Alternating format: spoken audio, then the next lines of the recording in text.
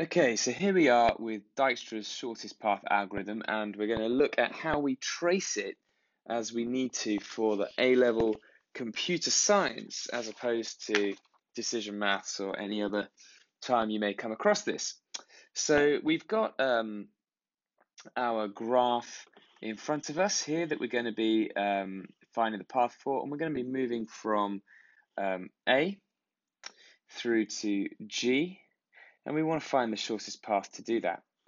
So the first thing you're going to need to do for this is to produce an adjacency matrix of your graph. And you should know how to do this. So basically, very simply, you put all the nodes or vertices that you've got across the top and across the bottom of, or sort of going horizontally and going vertically. And then you just show the weightings that there were between each of the nodes. So for example, if you have a quick look here, between A and B was 4, between A and C is 3, and A and D is 7. So if we look at our chart, you will see that between A and B is 4, A and C is 3, A and D is 7. And we have no links between E, F, and G with A. So we use this little infinity sign because it's an infinite distance. There is no connection at all. And the distance between A and itself is obviously 0, and that carries through for B, C, D, E, N, F, and G. So I trust that you're able to produce those. We're not going to go into that right now. What we are going to go into is how we work out the shortest path. So to do that, we need a new table. We're going to call it distances from A, because we all start from, we're starting from A.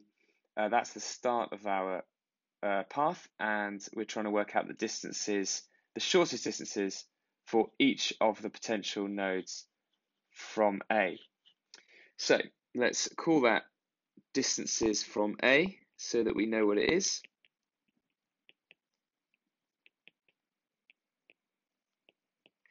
Okay, and we're going to need to, actually I'm just going to move that over slightly, I need a little bit more space.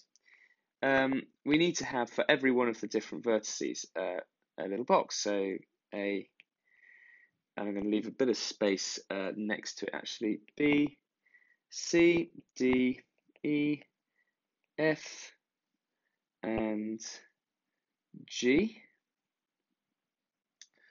Okay, fit it all in. And we need to also write down maybe what our current vertex is that we're looking at. So that's going to be the vertex we're going to put here. And step, the number in our trace table that we're up to. So let's just cordon this off a little bit so that we don't get distracted by it. Oh, hello, what happened there? Let's try that again. Excellent. So, okay, we've got our distances from A. We're going to be filling those in here, and we've got the step that we're currently on and the vertex that we're currently traversing. So we need to now work out, we're going to start at A, and we want to work out the distances of all the different nodes or vertices from A. So step 1, we start with A, and we work out the distances from A. And this is really pretty easy because we've already got that information in that first row. It's just a question of copying these numbers over. So distance from A is 0, and we went via vertex A. And that's something we'll look at in a minute, but you have to sort of write down what have we gone through to get to this. That's in relation to our graph from before. So we've gone through kind of A to get to itself, which is a bit odd in this first instance, but just keep going with it. Okay, B is 4 away from A, and we got there via A. C is 3 away from A, and we got there via A. D is 7 away, and we got there via A. And E, F, and G, there is no, we don't need to fill it out. There is no connection, so we don't know yet how far away from A they are. Okay, how do we get on to step 2? Well, we need to find the smallest value. Oh, by the way, if you've then finished going through an A, you kind of, or a vertex, you can then sort of tick it off to say we're no longer going to consider that one when we look for a shortest path because we've already got the shortest path. So we now look at our remaining paths from A and we find the lowest value, which in this case is C. So, because it's only 3 away from A. So we're going to do vertex C, and we've already found the shortest path of A, so we just copy it down again. Now, from C, what's the distance for B? Well, there is no link between B and C, so we're still on 4A. We just bring that down again. We haven't improved upon that. C, well, C has a distance of 0 from itself. So what we do is we get the distance we've already got from A, which is we're 3 away from A. Then we add how far away we are from C, which is 0, to that. So it becomes 3 still. But now we've got there via C. Okay, D. D is 3 away from C. So how far away is it from A? Well, it must be 3 plus the 3 that C is away from A. So C to A is 3, and D to C is 3. So the distance of D from A, because that's what this table is telling us, distances from A, not distances from C. We just happen to be looking at vertex C. It's distances from A is 6, and we got there via C. Okay, let's look at E. E is 5 away from C, which means it must be 8 away from A, because again, it took us 3 steps to get to C from A. So we've got 5 plus 3 is 8, and we've got there via C, and we don't have any values yet for F or G. So we've done A, and we've done C, so we can tick this one off. So of our numbers that remain, B has the smallest value. It's the next nearest one to A. So let's look at that next. So step 3 is B. And we copy down our value for A. And we look at B. Well, B is 0 away from itself, of course. And itself is 4 away from A. So it is now 4, but via B. And C we've already got, so we just put 3C, and again we don't need to check that one again because we've already covered C. We've actually now covered B, so we can tick B off. So it leaves us just D, E, F, and G. So B to D, that's 1. But B to A is 4. So via B, A to D must be 5, which is nearer. And we write that in. If it was a bigger number than 6 or 7, we wouldn't write it in. There'd be no point because it's going to be a longer distance. But we've now improved on D every time. Originally, D was 7 away. Then we found that if we went via C, we could get there in 6. Now we found if we go via B, we can get there in 5. Okay, let's look now. E has no relation, so we just take the information we already have, which is 8 via C. F is 5 away. 5 away plus the original 4 it took us to get there means it's 9 away via B. And we still don't have a route yet to G. So let's look, what have we got left? 5, 8, 9. Well, 5 is clearly the smallest, and 5 takes us to vertex D. So let's try that. Step 4, vertex D. Well, we can copy over these values that we've already got. And we're on to D. So D is 0 away from itself, and its nearest route to A currently is 5 via B. So we can now say that via D, D is indeed 5 away. E is 2 away from D, and D is 5 away from A. So E via D is 7. 5 plus that 2 is 7 via D. So we've improved upon our 8. So we get rid of the 8, we replace it with the 7. F is 2 away from D, and again, D is 5 away from A. So that means that F is also 7.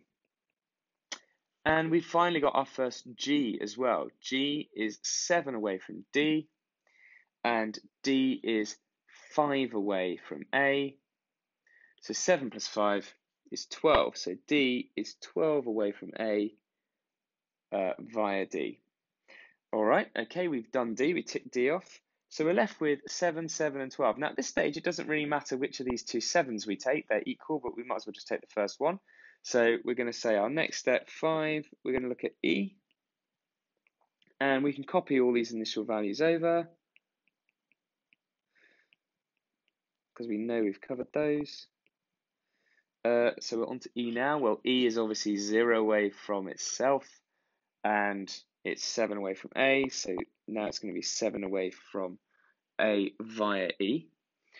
F is, where is it? F, there is no link, so we just pull down the 7D again.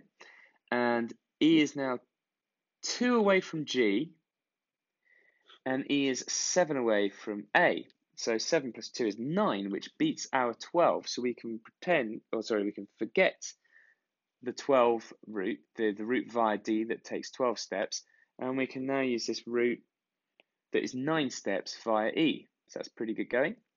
Okay, we can cross off E. Now, we've got 2 different routes now to G. So if we'd just stopped here thinking, hurrah, we've reached G, we would never have found this shorter route, which is kind of the point of the whole algorithm. But we may have finished, but we don't know for certain. So we're just going to finish this off by doing the F row just for certain. So step 6, let's try F. Well, we can copy all these over.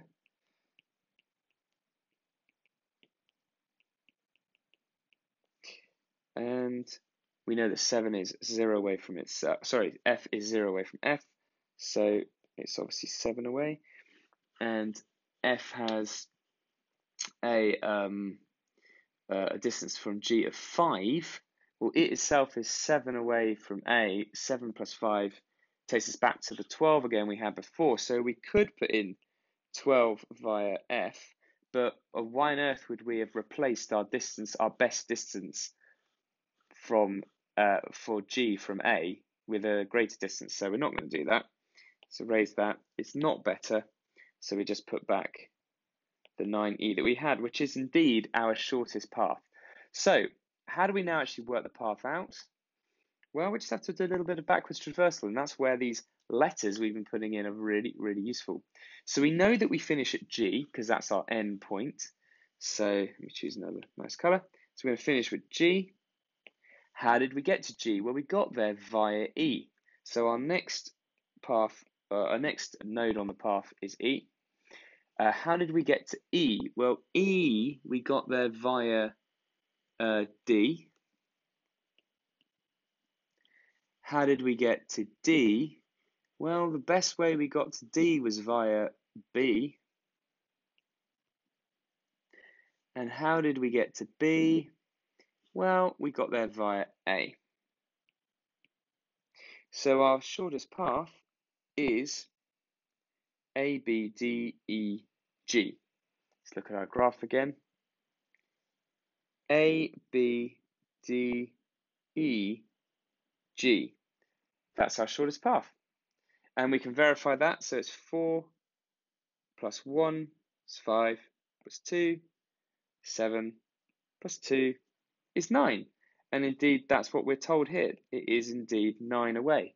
And that's the shortest path we could have done. If we'd taken any other routes, it would have been like maybe A, B, F, G. That would have been 4, 14. So that's longer, and so on. So this is our shortest path. So that's how you go about finding and tracing. This here is our trace table. This shows the steps we've taken and it shows the vertex that we were looking at each time, and it shows how our distances from A, which is actually just a single dimension array, has updated its value each step through. We always update it when we find a shorter path. If we don't find a shorter path, we don't update it. And crucially, these values, you get them by looking at, well, what is the distance of, let's in this case, E from C plus the distance that C was from A, and that's how those values come out. Okay, so I hope that makes some sense. My recommendation is you do some practice and make sure that you can do this by memory and by rote, because it's something you will need to be able to do. It could well come up in an exam. It's a very meaty question. There's lots and lots they could ask you. They could easily ask you, for example, they could show you a graph and ask you to identify the algorithm that you could use to find the shortest path. They could ask you to label different parts of the graph. They could ask you then to draw your adjacency matrix based on the graph. Then they could ask you to perform Dijkstra's shortest path algorithm, tracing out all the steps and showing what the ultimate path is and what the shortest distance is. So you could ask like 20-mark question on this. So it's well worth knowing it off by heart.